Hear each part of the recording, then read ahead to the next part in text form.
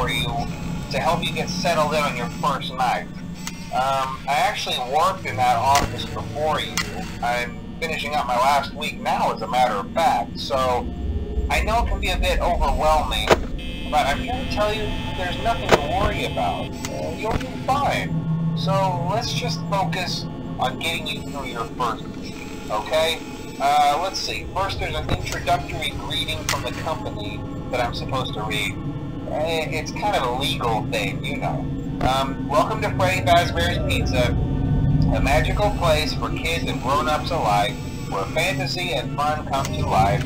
Fazbear Entertainment is not responsible for damage to property or person. Upon discovering that damage or death has occurred, a missing person report will be filed within 90 days or as soon as property and premises have been thoroughly cleaned and bleached and the carpets have been replaced. Blah, blah, blah. Now, that might sound bad, I know, but there's really nothing to worry about. The animatronic characters here do get a bit quirky at night, but do I blame them? No. If I were forced to sing those same stupid songs for 20 years and I never got a bath, I'd probably be a bit irritable at night too. So remember, these characters hold a special place in the hearts of children and you need to show them a little respect, right? Okay. So just be aware, the characters do tend to wander a bit. They're left in some kind of free roaming mode at night. Something about their servos locking up if they get turned off for too long. They used to be allowed to walk around during the day too, but then there was the bite of 87. Yeah, it's amazing that the human body can live without the frontal lobe, you know? Now, concerning your safety, the only real risk to you as a night watchman here, if any, is the fact that these characters, if they happen to see you after hours, probably won't recognize you as a person. They'll most likely see you as a metal endoskeleton without its costume on. Now, since that's against the rules here at Freddy Fazbear's Pizza, they'll probably try to forcefully stuff you inside a Freddy Fazbear suit. Now, that wouldn't be so bad if the suits themselves weren't filled with cross beams, wires, and animatronic devices, especially around the facial area. So you can imagine how having your head forcefully pressed inside one of those could cause a bit of discomfort and death. The only parts of you that would likely see the light of day again would be your eyeballs and teeth that pop out the front of the mask. Yeah, they don't tell you these things when you sign up.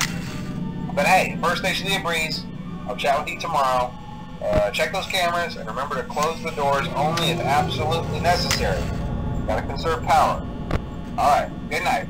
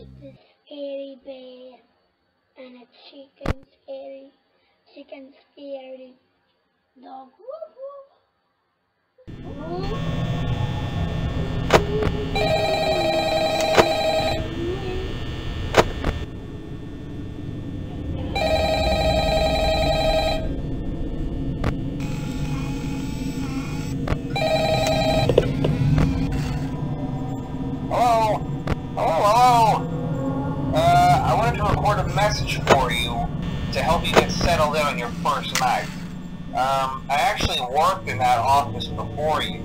I'm finishing up my last week now, as a matter of fact, so I know it can be a bit overwhelming, but I'm here to tell you there's nothing to worry about. You'll be fine. So let's just focus on getting you through your first week, okay? Let's see. First, there's an introductory greeting from the company that I'm supposed to read. It's kind of a legal thing, you know. Welcome to Freddy Fazbear's Pizza, a magical place for kids and grown-ups alike, where fantasy and fun come to life. Fazbear Entertainment is not responsible for damage to property or person. Upon discovering that damage or death has occurred, a missing person report will be filed within 90 days, or as soon as property and premises have been thoroughly cleaned and bleached, and the carpets have been replaced. Blah, blah, blah. Now, that might sound bad, I know, but there's really nothing to worry about. The animatronic characters here do get a bit quirky at night, but do I blame them? No. If I were forced to sing those same stupid songs for 20 years and I never got a bath, I'd probably be a bit irritable at night too. So remember, these characters hold a special place in the hearts of children, and we need to show them a little respect, right? Okay. So just be aware, the characters do tend to wander a bit. They're left in some kind of free roaming mode at night. Something about their servos locking up if they get turned off for too long. They used to be allowed to walk around during the day too, but then there was the bite of 87. Yeah, it's amazing that the human body can live without the frontal lobe, you know? Now concerning your safety, the only real risk to you as a night watchman here, if any, is the fact that these characters, if they happen to see you after hours, probably won't recognize you as a person. They'll most likely see you as a metal endoskeleton without a costume on. Now, since that's against the rules here at Freddy Fazbear's Pizza, they'll probably try to forcefully stuff you inside a Freddy Fazbear suit. Now, that wouldn't be so bad if the suits themselves weren't filled with crossbeams, wires, and animatronic devices, especially around the facial area. So you can imagine how having your head forcefully pressed inside one of those could cause a bit of discomfort and death. The only parts of you that would likely see the light of day again would be your eyeballs and teeth when they pop out the front of the mask. Yeah, they don't tell you these things when you sign up. But hey, first station of the breeze. I'll chat with you tomorrow. Check those cameras and remember to close the doors only if absolutely necessary. Gotta conserve power. Alright, good night.